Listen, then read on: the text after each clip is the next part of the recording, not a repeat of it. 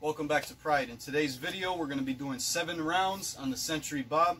This is good drills for boxers and MMA fighters to really sharpen up your hands, focusing on technique and endurance. We're going to be throwing a lot of punches, 7 rounds, focusing on specific punches each round to really sharpen our technique.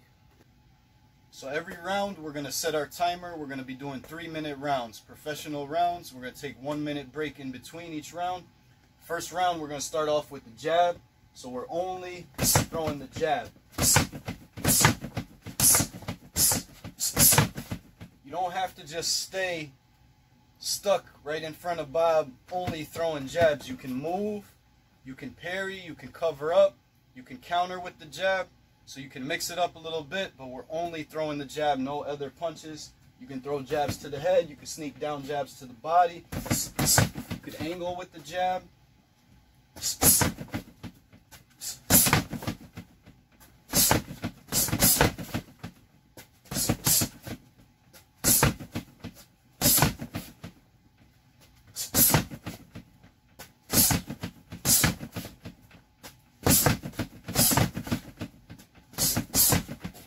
Only jabs for 3 minutes straight.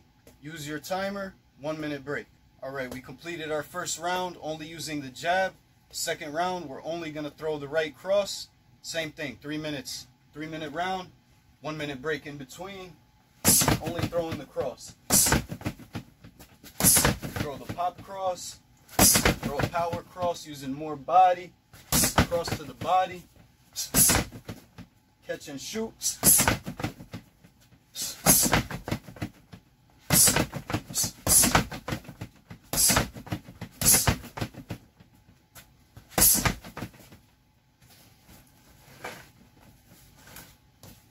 Move around, use some feints, feint that left hand, throw that cross.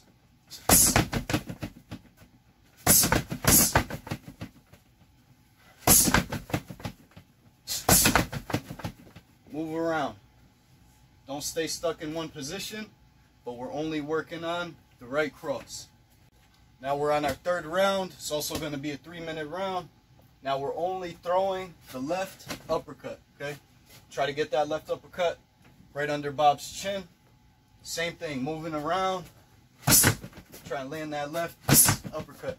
Feint that right hand. Deliver the left uppercut. Move in. Use angles. Land that left uppercut. Fake the jab. Just to get in close. Get your opponent to react with that feint. Put yourself in position to land that left uppercut.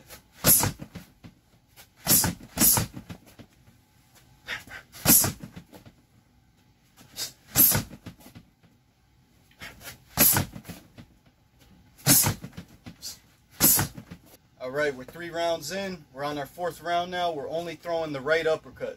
Same thing, move in close. Only using that right uppercut. You can get some movement in there. Move around, out of range, get into range, feint that jab, use that right uppercut, okay? Slipping side to side, moving the feet.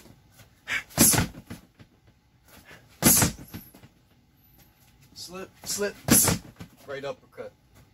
Feint to the body, come up to the head, okay? Only using the right uppercut for a full 3 minutes. Now we're on our 5th round. We're going to be going to my favorite punch, the left hook. Only left hooks. Left hook we can throw to the head, or we can get low, throw to the body. Slip, okay.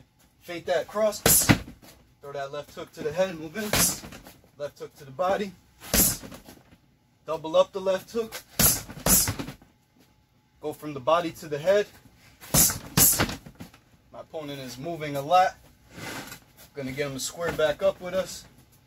Move around. Feint the punches. Use the left hook. Only left hooks.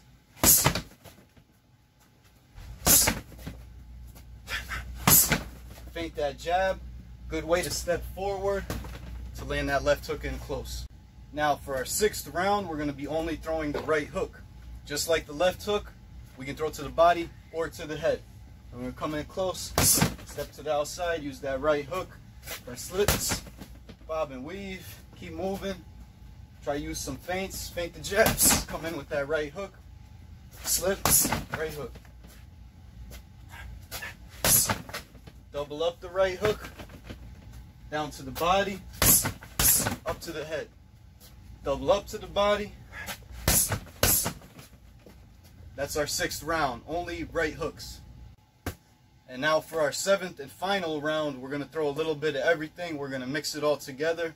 So we're not only going to use one punch, we're going to use a little bit of everything.